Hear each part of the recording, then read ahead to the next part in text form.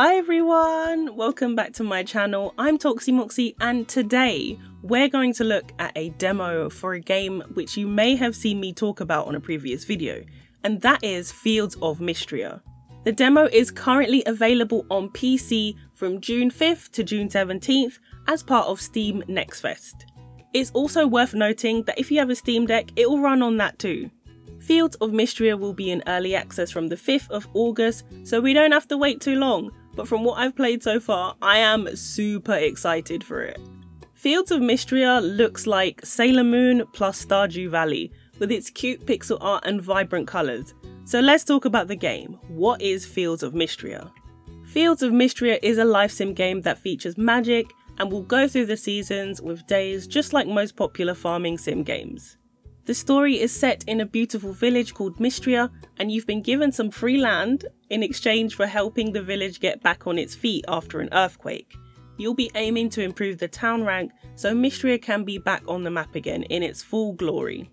The demo is just over an hour, and honestly the time went really quickly because I enjoyed it so much. There are various settings at the beginning, including sound, display, accessibility, language and controls. I played this with a mouse and keyboard, however there is controller support for Xbox and PlayStation controllers. As you all may know by now, I love character customization in games and looking at all the different options. And I will say, I was extremely surprised here. There are so many different options. Even with the pixel graphics, the choices are still really in depth, and I was shocked at how many skin tones there were. The hairstyles are awesome too. You can change all the colour options, even add super cute accessories. You can choose a name, and also the pronoun selection is really broad, which is awesome to see. When you start the game, you have a short cutscene of siblings Adeline and Island discussing that they need help to restore the town, and that they'll put up a request for someone to come and help in exchange for some free land. Who wouldn't want a free farm, right? I found that the game has a nice balance of cutscenes plus guided play and mini tutorial pop-ups.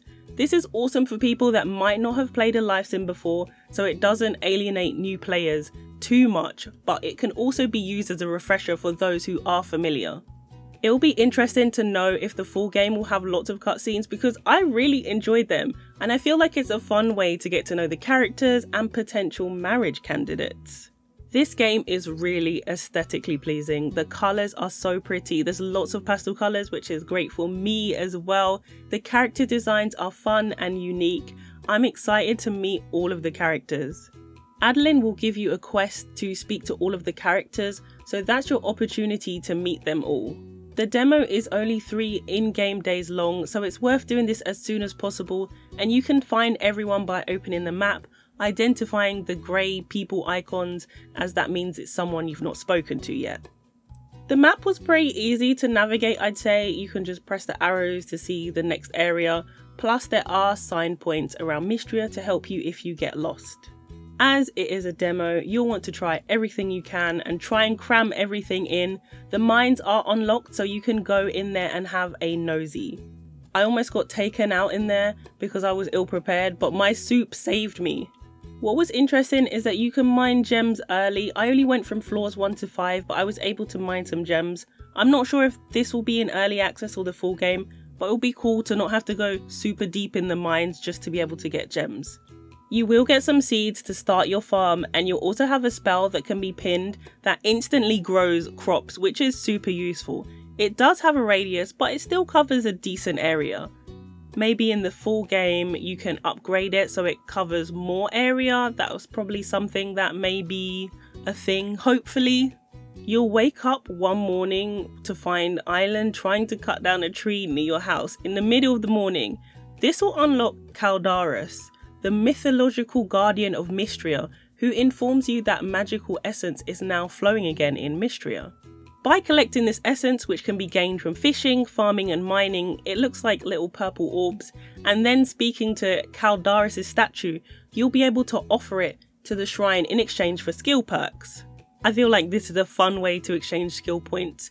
The areas that you can get skill perks are in farming, fishing, cooking, carpentry, blacksmithing, archaeology, and my favourite in these games, ranching. although there weren't enough days or resources for me to get animals. Fishing in Fields of Mistria was pretty straightforward, and I'm hoping that it stays that way for early access and the final release, because sometimes I really struggle with fishing in games. It can have some strange mechanics and crazy things going on, but I really liked it. It was a breeze and it made me enjoy the fishing even more. I really love the information pop-ups when you discover something new. The UI is really clean and easy to read. Everything in this game just looks so good and put together. It was also possible to change your appearance just from the menu. I added a little hair bow, which was so cute. I want to get one in real life now. If this is something that will be in early access and the final game, that'll be a really cool feature, because it's just so much easier to just go into the menu and just change your outfit and how you look whenever you want, rather than go into a wardrobe or some long convoluted way to just change your appearance. Overall, even though the demo was just over an hour long, I thoroughly enjoyed it. It was so fun, and I literally cannot wait for early access. Early access, as I mentioned before, will start on August 5th this year, but for now, if you like the look of the game, I highly recommend just trying out the demo. It's free, but just remember you have until June 17th to play it. Personally, I think Fields of Mistria has a lot of potential. I feel like it's going to be a fresh take for people who love Stardew Valley but want a new story, new characters, different gameplay elements. When early access starts, I will be covering the game on the channel, but let me know what you think of the look of it so far. Can it rival Stardew Valley? Have you tried out the demo? Let me know in the comments below. As always, thank you so much for watching this video. Don't forget to subscribe for more Fields of Mistria and just cozy games in general. Take care, bye!